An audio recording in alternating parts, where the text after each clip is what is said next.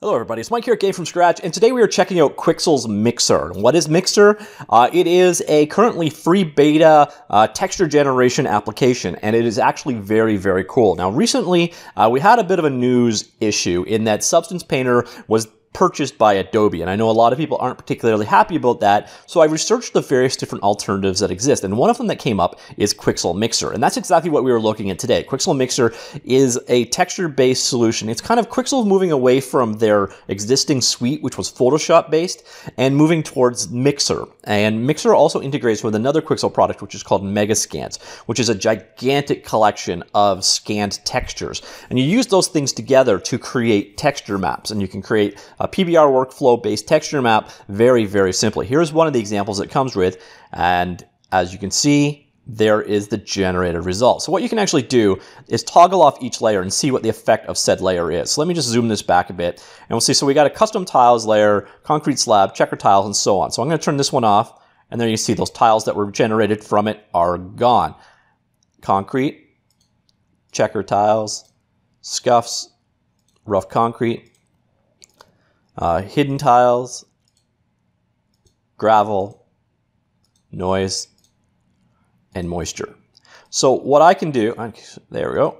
So what I can do is come into any one of these things. For example, custom tiles, and you'll see here we've got a diffuse, specular, glow, and displacement map, and I can draw with the brushes here. So this is the part that is similar to Substance Painter in effect. So this is going to basically draw the gravel over, this is a mask over other layers. So you see as I draw through, the gravel replaces over those tiles.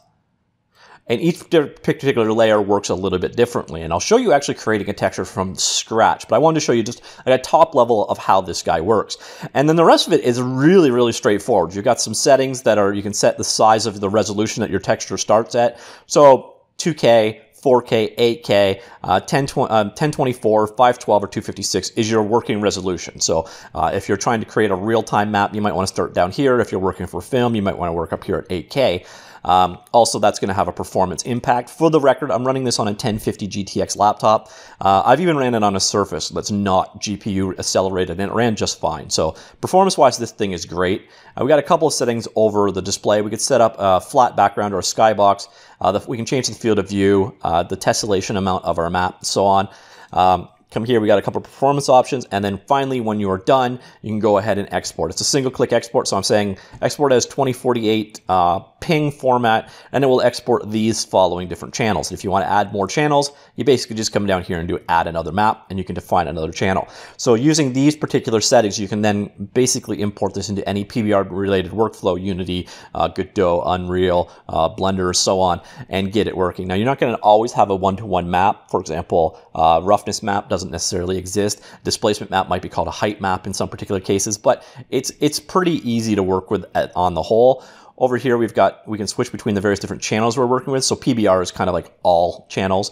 So we could go into the diffuse channel. This is just the color. This is the specular mapping. This is the gloss map, the roughness map, the normal map, displacement map, and the occlusion map. So you've got all the various different channels you're working on. So in some ways, it is a lot like Substance Painter, if you're already familiar with that. Now, where the Quixel Megascans integration comes in, if I want to add a new layer here, so we've got various different layers here, I can add a new surface layer, and I can pull it from the local library, which is all of my downloaded materials, or you can actually go online. And this is where the Megascans come in. Now, Megascans itself is a subscription-based service and gives you access to their high-resolution material scans and such. And you'll see here we've got hundreds upon hundreds. So we've got 2,228 plants scanned already, as you can see. Now, some of these are masks, some of these are or decals, and then some of them are just straight up material. So here we are on rock. See the various different rocks available, and I can click on one of these guys, and there is the scan. Almost always they're seamless, so this end will match to this end, and then you see there's a point cost. So your subscription might be 360 points, and that would cost 2 of your particular points. You can buy more points, I believe, for cash, whatever. So you can bring these in and then use them as channels over here. I'll actually show you this process from scratch in just a second. So the final thing to show you is in the viewport here. Right now, I'm just doing a simple pan around. We could also switch the lighting. So here we're setting the lighting rig for our environment. So there's studio versus street lights versus overcast days, versus desert road. So you can get an idea of what each different lighting environment is going to feel like or impact your map. And we can switch between perspective and an orthographic projection, switching right here. And that is kind of the extent of it. It's actually a very simple to grasp and straightforward program. So now what we can do also is then we're going to go ahead and create a new map. So a new mix. We'll do this from scratch. I'll call this YouTube demo map. We'll do it at 1024 just because. Then you got a choice between a specular or a metallic lighting model. I'll stick with a metal map on this particular case. And then we'll click OK, and we'll go ahead and create that. So there we are. We're completely from scratch. So now what I can do is I can come in here and basically add a surface layer. And I can use all the various different ones that I've downloaded. So right now, let's say we want to have the base being worn brick. So I drop that in, we'll give it a second to process, and then we'll have our worn brick layer there immediately in. And then we can go through, we can add decals on top. I don't actually have any decals to work with, so that's not going to happen. We can do a solid color mix in. So you see we've got the various different options over here, so we can drop down the opacity of that mix in. So you can see the immediate results of that color there. And then I forget how to actually change that color. Oh, here we go. So if I wanted to do a red mix in, I can, or blue, or so on, various different colors. We can drop them in that way. Or if we want to get rid of it, I can just right click, or I can just highlight it and hit the delete key. So you can do a full color in there. You can add a solid layer. Did I just repeat myself? Yes, I did. All right, I got a lot of solid layers going on. We can do a liquid layer, which is actually really cool. So we can add a layer of water on top of here. And we can change the amount or the opacity of our water. So you can pull that down and have less water, more water. It's very finicky though. So 0, 0 is the point of kind of, oops, so there we had now we're basically flooded. So let's go back to 0. And there you see we're kind of mixed in. So we can add like very, very small amounts. So 0.05. And you see we're just kind of getting a little bit more water around the world. And we can kind of drag it each way to basically change out our layer of wetness. But then what's kind of cool is I can add a noise layer, which is going to be kind of like a height map. And then we're going to see we're going to start like that. And then we can have our liquid layer kind of fill in the cracks and crevices. It should have filled in that layer as well, but it didn't in that particular case. Now, where the challenge is going to lie is you're going to sit there and go, okay, well, I don't want to subscribe to their texture service. I don't want to sign up for a subscription. That's why I'm not going with Substance in the first place. What can I use this thing for? Well, there's a couple things. First off, they make about 50 texture maps available for free. So if you go online and you search for free, anything here you can grab and download and add to your kit. These things are huge, by the way. But let's say we want to have this manhole cover in our scene. You can come on in here and basically just download it. And it will download and add to your local library. So now once it's finished downloading, we'll have a manhole cover available. I don't know where I get the progress indicator. But right there. So once that is finished downloading, we now have a new material in our local library. But perhaps most importantly, you can actually bring in a texture from any source whatsoever. So for example, here over on DevGame, and I'll link this down below, I did a 3D resource roundup. So I did models, and more importantly, I also did texture map resource. So there are a ton of places to get high quality PBR texture maps. And one of them I'm going to go to is CC0 Textures. So let's link off to there. This is a place where, again, you can get 428 public domain PBR textures. So if I wanted to do, I don't know, let's do ground.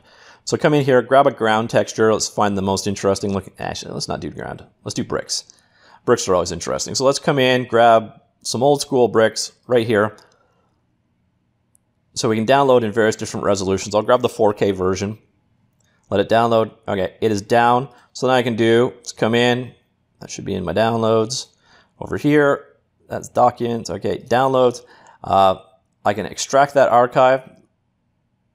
All right, so there are my various different maps now available that I just downloaded. So you see we got an ambient occlusion map, a color map, a displacement map, a normal map, and a roughness map. So now I can come back here to Mixer. I can say library, and then I can do an import. So import custom surface, and then I just pick the first one. So the diffuse one is what they call color.